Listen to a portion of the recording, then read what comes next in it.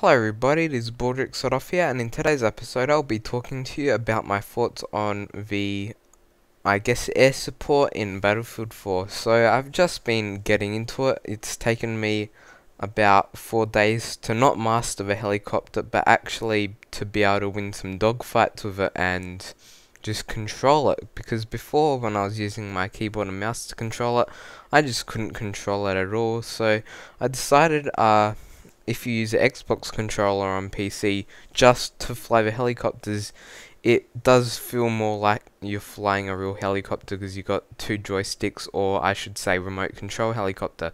Anyway, I suck at flying remote control helicopters, but in this I think, since I can crash a lot of times and it doesn't cost me $100 each crash, I definitely did practice a lot on the test range, and I know how to sort of hover it now. I can do ground attacks, I can sweep the ground, I can flare out enemies. I've programmed my controller to do all those things to whatever button I want. That is just why I love the PC.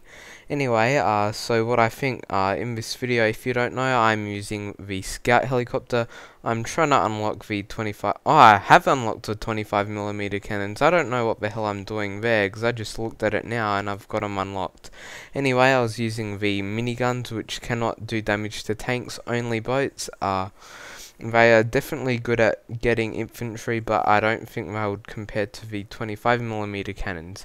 And one thing when you're flying this helicopter, you definitely want heat seekers, otherwise you're going to lose most helicopter battles, unless you're piloting against a very bad player. So that's what I was doing there. They weren't the best pilots, I do admit. They didn't even know how to deploy their flares. They kept on getting done pretty badly, and luckily I had a good teammate repairing me as I was getting damaged. So anyway, you also can get the jets. So the jets are pretty weak, to be honest. They can't take too much damage from other jets, so it's basically whoever locks on and shoots first in those jets basically wins. Whereas helicopters, it's sort of, they both take skill, but I find helicopters are a bit harder to take down if you're doing a dogfight with a helicopter, because you can hover behind buildings, you can take cover. It's really fun. What else do I have to say about air support?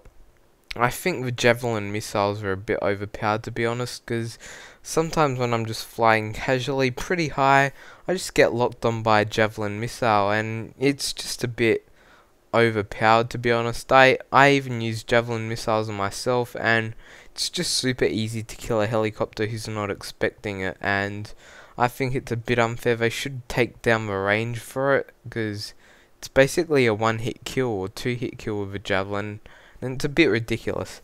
Anyway, at least that helps tanks out, so they can just get out, bring out the javelin and take down the helicopter trying to kill them. So that it is good if you're being a tank driver or just trying to support a tank.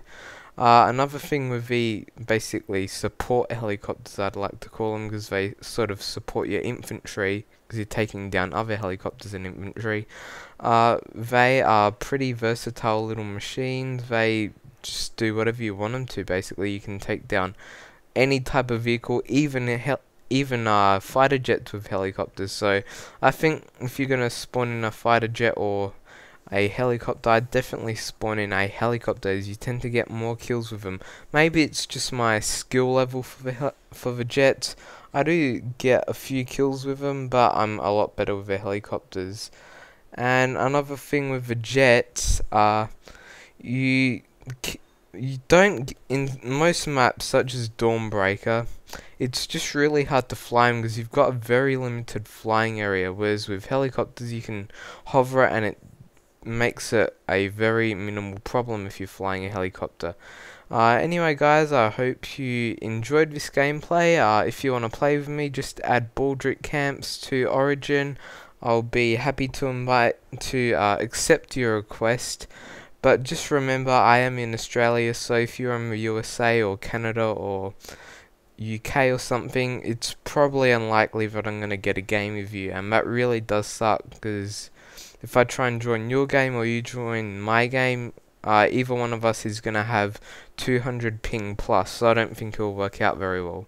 But I'll still add you anyway. I've got a few USA friends on Origin, so remember to have a nice day, guys, and get out those Xbox controllers and helicopters.